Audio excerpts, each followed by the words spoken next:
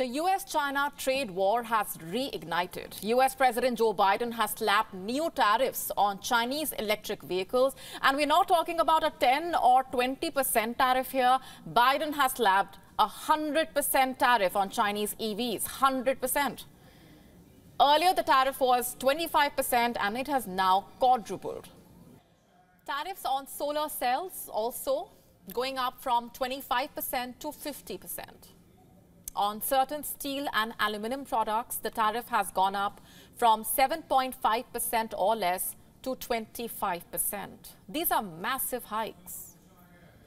All in all, the White House says the tariffs announced are estimated to hit imports worth $18 billion. The tariffs will be phased in over 3 years. This year, the tariffs on EVs, solar cells, syringes, needles, steel and aluminum will take effect. By 2025, tariffs on semiconductors will go up from 25% to 50%.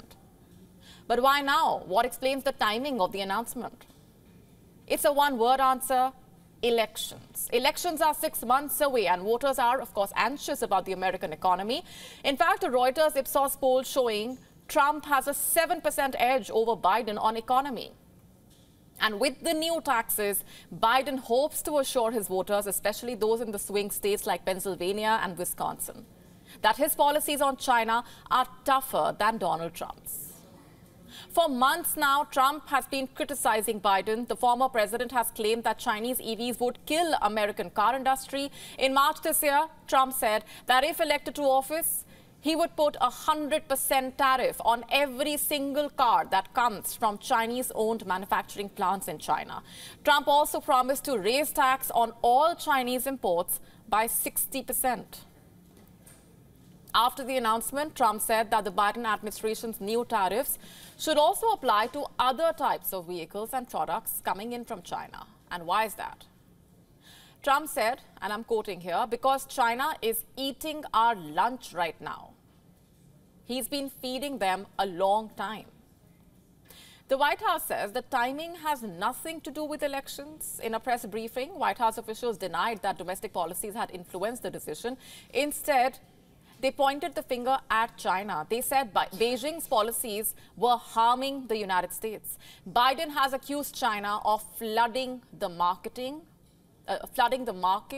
and of not competing but cheating. He also added that the increased tariffs were a response to China's overcapacity in the EV sector. Reports say China was producing 30 million EVs a year, but it could only sell some 22 to 23 million units at home. And what has China said?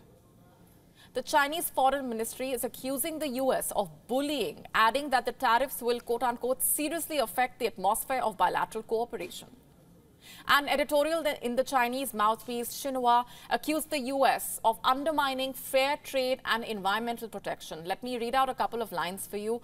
Ironically, the United States is a country that touts open economy and free trade, but its actions are against its words. It also promises that it does not seek to decouple from China and hinder China's development. But its practices tell another story. It's basically a matter of time before China announces retaliatory taxes, and in the meanwhile, the focus has shifted to Europe. What do these developments really mean for Europe? An increased pressure to act against Chinese EVs. Authorities in Europe were already deciding whether or not to impose provisional duties on EVs when Biden made his announcement. Now the pressure is on Europe to follow suit, to be tough on Chinese EVs, and to significantly increase tariffs. European countries in general have great trade ties with China, a point made clear by Chinese President Xi Jinping's recent tour of the continent. EV was on the agenda of Xi Jinping's visit. He lobbied hard to kill a probe that Europe has launched to find out whether massive state subsidies have artificially deflated prices of Chinese EVs, threatening Europe's EV producers. Europe is also investigating whether China benefits from illegal subsidization.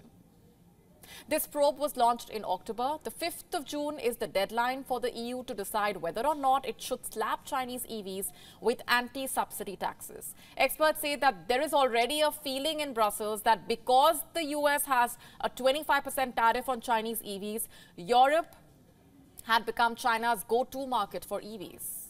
European ports have already turned into car parks for Chinese EVs. Freshly slipped cars by Chinese makers like BYD and the likes. Reports say 1.3 million Chinese vehicles were exported to Europe in the first quarter of this year.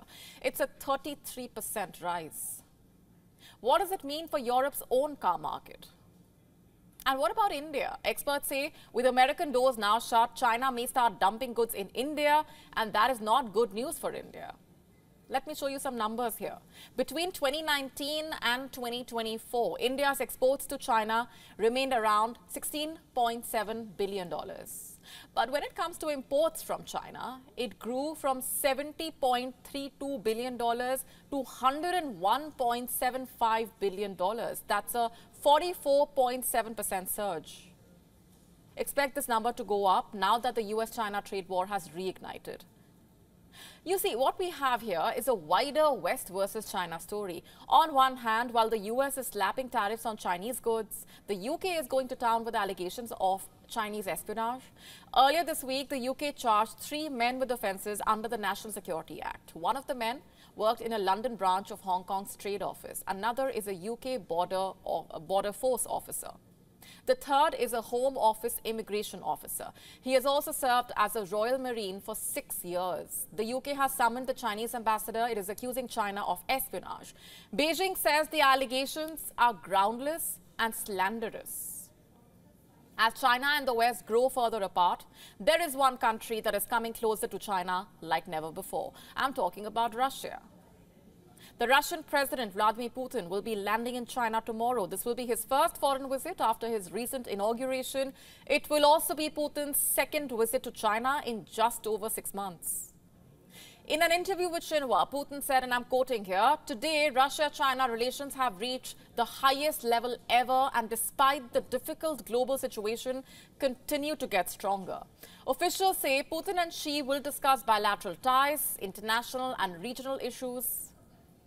You see, Russia has become an economic lifeline for the country after the West hit Moscow with economic sanctions. Russia has become China's top crude oil supplier. Oil shipments to China jumped over 24% in 2023. This is despite Western sanctions. In 2022, China and Russia declared a no-limits partnership during the upcoming visit. Putin and Xi, both in their 70s, will be taking part in an event celebrating 75 years since the Soviet Union recognized the People's Republic of China. To stay up to speed with the latest news, download the WION app and subscribe to our YouTube channel.